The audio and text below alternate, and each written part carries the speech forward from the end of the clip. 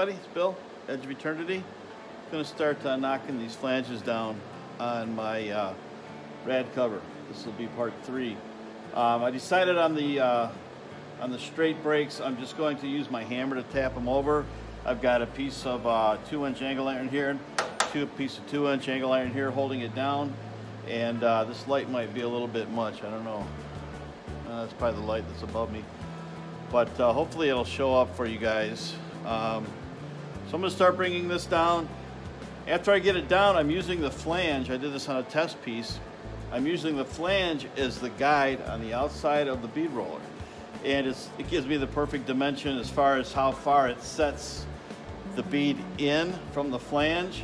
And then I'm going to roll the flange over. Probably got to make a tool for that. But and I've got my door hemming flange hammer over here. Might use that too. But anyways, enough talking. Let's do it.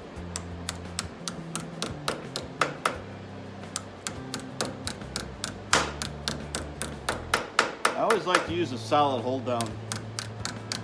Just gives you a better flange line. You can kind of planish it here on the bottom if you have a solid surface like this piece of angle iron is too, and just gives you more control over the part and the straightness. And the other reason I put the angle iron down here is because I checked my edge of my table with the straight edge, and it's not 100% straight. I mean, it's within 15th thou or something, but this is going to be the first thing you see when you open the hood of the car. Kind of nice if it was straight, you know.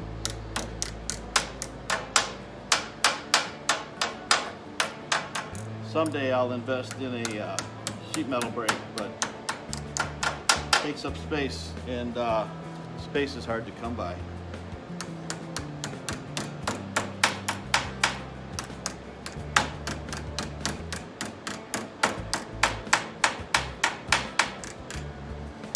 I think on my last video, I have my gauges in, I always work in millimeters or thousandths, and I think I was thinking of wire gauge, and I was telling you this was 18 gauge, and I went and checked it, and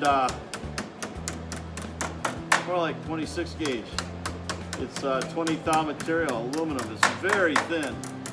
So I'm going to make this and put the beads in it. The test piece I made with the bead was pretty darn stiff, but I could see people coming and leaning right on it.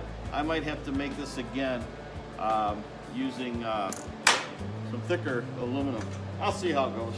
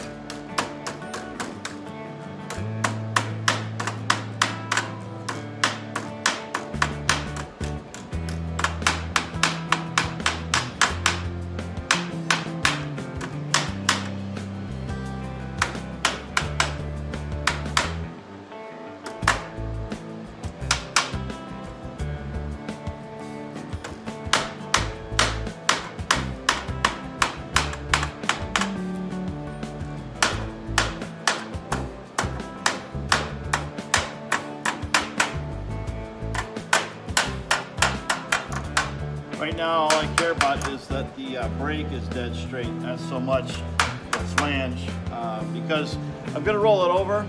I got to make a DG Customs, DG Retro Customs flange rolling tool. Once I do that, I'll be able to roll this over, but I'm going to do that after the bead's in. Let's do the other side. Don't know how well you can see it with the light and everything, but this is that first flange hammered down.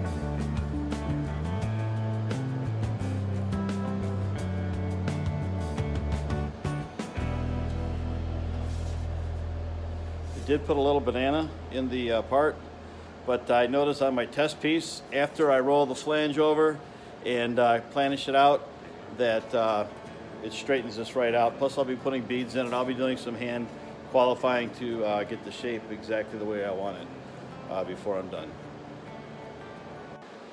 Okay, here we go with side number 2.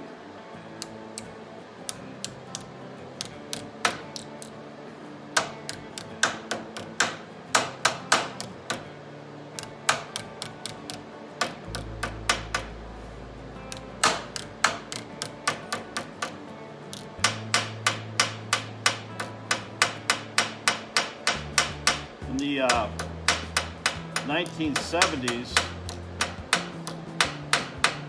at that time, college was getting more,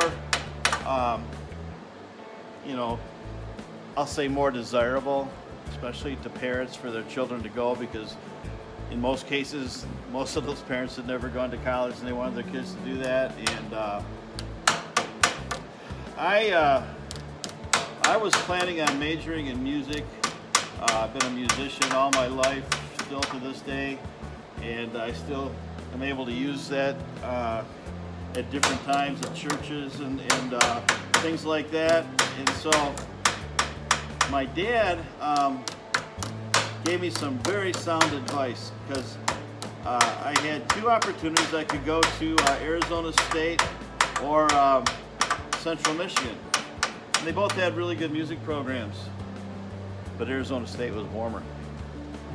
But he said, you know, son, I know you love music and that's something you can do all your life, whether you do it for a living or you just do it, you know, on the side, do it for your personal enjoyment, you know, do performances and things like that. So I took heed, because he said to me, and you know, he may have been right or wrong about this, but he said, you know, when budgets get cut and teachers get laid off, it's not uncommon, at least at that time, for the music teachers and the music program to be the one that suffers.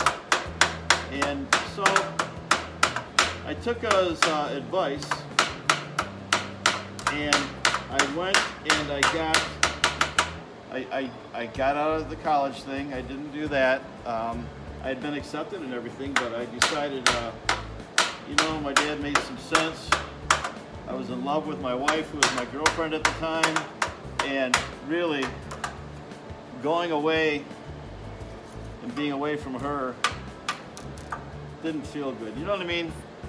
I was in love, I still am, with the same woman. We've been married for almost 44 years.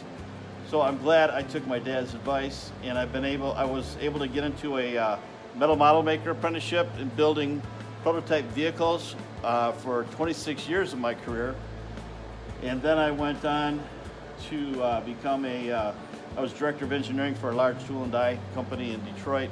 I retired after 30 years, and now I've been working for 15 years at the job I'm at. But I hope more young people will consider going the route of the technical school. So glad I did it. I took 4 years. It was a regular 4-year apprenticeship, and I think it was the best thing I did for my career. Let's go to the last flange. Okay, I'm going to do this last downstanding flange, and I'm doing the hammer forming on this anvil that I built when I was an apprentice. They said, hey, you should build yourself an anvil. I'm like, what for? That's when they knew I was only an apprentice and I hadn't had any experience. But anyways, it's got perfectly 90-degree sides on it. So what I did is I could line this flange up right against the side of the anvil, and this line lines up in line perfectly with this end. That way I know I have 90 degrees, and I wanted this flange to be 90 degrees to both sides. So that's the process I'm using. And I'm just using a flat piece of stock as my hold down, and the anvil as my hammer form. You really don't need a lot of fancy tools, although they're nice to have, but for stuff like this, pretty simple. Now for the bow tie that I'm going to be, this is very soft material. It just takes a little bit of effort, not much at all, to form this. And the other thing, the reason I use a hold down on all these edges is, and this is more so if you have a bend or a convex kind of shape, is you can get back up. The metal likes to back up. And then you have this little rolled edge kind of looking thing. But having something solid, holding the metal down while you're hammering it, prevents that from happening. So that's that. Let's take a look.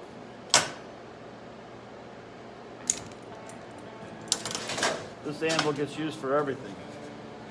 Everything from tire chuck to hammer form. So here is the corner on this side. You can see this. I wanted this to be 90 degrees, so I used the square anvil to do that. And then this side, you can also see this surface is 90 degrees to this surface. So the next thing I'm going to do is I will likely run the planishing hammer everywhere. I'm going to put a bead. Same thing here, because what that'll do is it'll stretch the metal a little bit. It's going to go right along the bead line, and you always, you know, you're stretching the metal when you form it in the bead roller. So if you stretch the metal and form it in the bead roller, it's going to distort the part.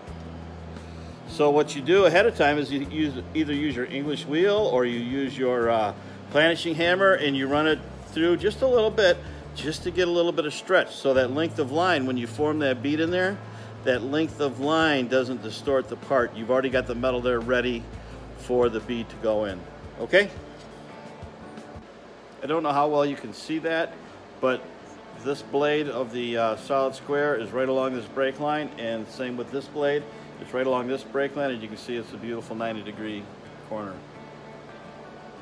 This is from the other side. If you can see, if I hold that right on there, this side is also perfect 90-degree. It's hard to do this with one hand. Perfect 90-degree along this flange, and the same flange we checked from the other side.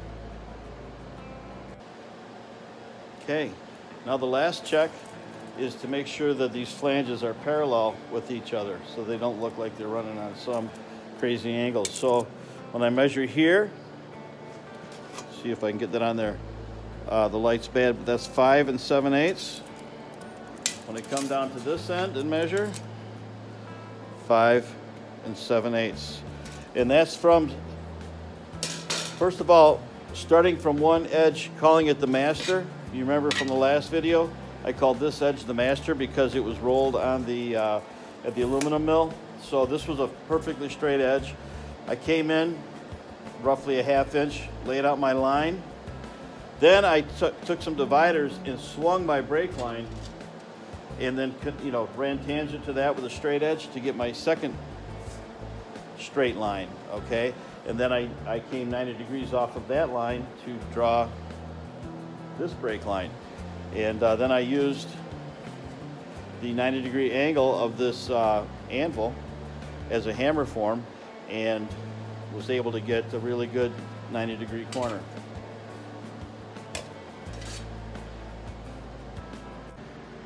So here you see the original cardboard template, my cardboard aided design, and then the aluminum piece. We're one step closer now with the flanges downturned. So like I mentioned earlier, I'm going to planish along the bead lines to stretch the material a little bit, install the beads, and then roll the flange. The other thing I still need to do is make a 3-piece die to press the Chevy bow tie emblem into the center of the aluminum. You can see that on the cardboard template. So that's the plan. I hope you enjoyed this, and I'll talk to you later.